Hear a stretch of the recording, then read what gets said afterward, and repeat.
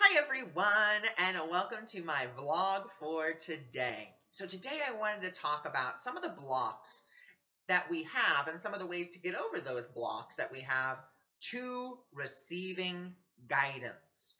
And the very first one, because I hear it all the time, Ron, I can't receive guidance. And here is the truth. Yes, you can receive guidance. And I will tell you this, not because of false humility, but because it is a statement of fact. I am not special for being able to do what I do. I am not special for having a connection to the divine because guess what? You have the exact same connection. Now, you may express it in a unique way, but it is the exact same connection. No one is higher, no one is lower, no one is this or that. It's the exact same connection. The divine speaks to us every day. Every day the divine is speaking to you. The question is not what is it saying? The question is, are you listening? Okay? Are you listening? So number one, are you able to receive guidance? Or I can't receive guidance. Yes, you can. Okay? Which then leads us into number two.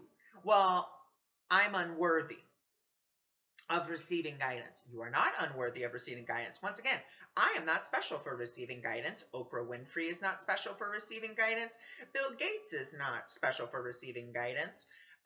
The guy who owns Virgin Mobile is not special for receiving guidance. No one is special for being able to receive guidance. No one is more or less worthy of receiving guidance simply because of this one fact. It does not matter if you are a Fortune 500 company owner. It does not matter if you are a billionaire, a millionaire, a quadrillionaire, or the richest person in all the world. It doesn't matter if you're the poorest person in all the world, or if you're middle class, if you're a stay-at-home mom, if you're a psychic, if you work from home, if you work for a company. It does not matter who you are, because the only thing that matters is what you are, and what you are entitles you to guidance, and what you are is divine.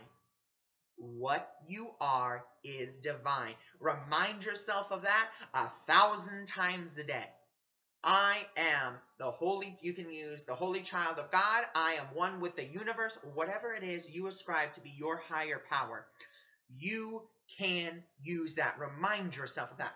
I am entitled to guidance not because of who I am, but because of what I am. What am I? I am divine. Simple, easy. Anyone can do it. I promise you. Number three, releasing your agenda. So many of us, when we are asking for something, we have an agenda in which we are asking with. Dear God, I need to know how to get the money for my rent. Very legitimate prayer and question. And all prayers will be answered. I don't want to, try to discourage you and be like, oh, your prayer is not going to be answered because you put it that way. Of course not. God always answers prayers. The universe always answers in its own time. But what we could do to really gain a faster answer, or one that's going to serve us, it's not going to be a day late and $1 short, is instead of using a prayer of supplication, we could use, dear God, I have forgotten who I am. I have forgotten the abundance in which you have given me. And I simply ask that you heal the part of my mind that still believes in lack. And I just ask you, what would you have me do? Where would you have me go? What would you have me say? And to whom? That's it. And then go do what's in front of you to do, releasing it, letting it go. You're not focusing on how am I going to get the money, because then what you're going to do is you are going to be looking for the guidance that says, go get a loan from this person, go borrow money from this person, go do this, go work more, go get a second job, blah, all the things of the world. Instead, you may actually get this beautiful guidance where you're like, you know what, go to the grocery store. Go to the grocery store. You go into the tomatoes. I don't know, tomatoes. You wanted some tomatoes for a beautiful salad you're going to make. And you look down and what do you find? $100. And then what do you know? You take that $100. You're like, you know what? I feel like I want to go up to the to the little kiosk, to the service desk. And you're like, hey, you know what? I found this $100 on the floor. Here you go. Being a good Samaritan, or you could take it. It's whatever your guidance is at that time. And who knows? So maybe if you take the $100, great, wonderful. That's the $100 that you needed. Or you bring it up to the service desk. The person thanks you by giving you $200. We don't know, but we have to release our agenda. So what would you have me do? Where would you have me go? What would you have me say, and to whom? And the who you are asking this to is to your higher wisdom, to your higher knowledge. You're not asking your ego self, because your ego self is going to be like, honey, don't go to the grocery store. We don't even have money to pay the rent. Why are you going to go to the grocery store? Listen to that guidance, which then is going to bring us to number 4. Guidance is not loud. And I also want to read you this from, so this is like a 2-parter, I guess, that guidance isn't loud, and then also this part, which is on page 9. And the reason I know it's on page 9 is because I've highlighted it, and it's one of my favorite sections to read. A guide does not control, but he does direct, leaving it up to you to follow. So guidance isn't going to be like, Ron, here's what I'm going to need you to do. I'm going to need you to go down the street. I'm going to need you to turn left. Now I'm going to need you to turn right. Now I'm going to need you to go into Kroger. Now you need to go stand at the tomatoes. And as you stand at the tomatoes, wait 3 seconds, then look down. Bam, there's going to be $100 there for you. No. Guidance is, hey, I feel like I want to go to the store. I wonder which store I want to go to. I'm kind of feeling Kroger right now. Okay, let's turn and go to Kroger. I don't even need anything here, but okay, what would you have me do? Walk in. So you walk on in and you just happen to, walk towards the fresh produce because it's pretty and it's red and you just want to look at it. And then, oh my God, there's $100. Bam. It didn't tell me what to do. It was I chose in that moment to listen to the direction, to follow the direction. It didn't tell me what to do. It just simply said, hey, here's a nudge. Oh, hey, here's another nudge. Hey, here's another nudge. That's what guidance is. Guidance is not telling you what's going to happen before it happens. It may give you a little reminder. Let's say that I'm about to get into a conversation with someone that's going to be really triggering for me. And before I get into that conversation, I have this guidance. I have this urge to remember, or this memory popping up of when I wrote out my learn how to respond instead of react course.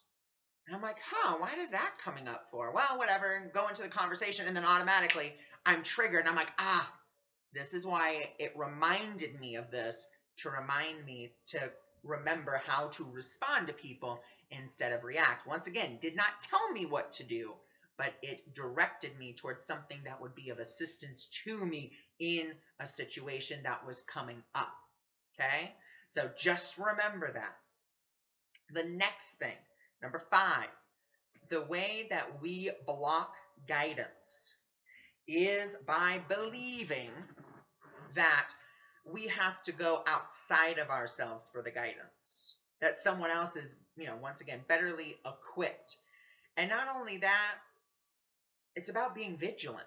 That's all guidance is. It's about being vigilant for the signs and symbols Spirit is sending you. Now, yes, is sometimes a rock a rock? Yes. Sometimes a flower's a flower, and sometimes a bird just shits on your windshield.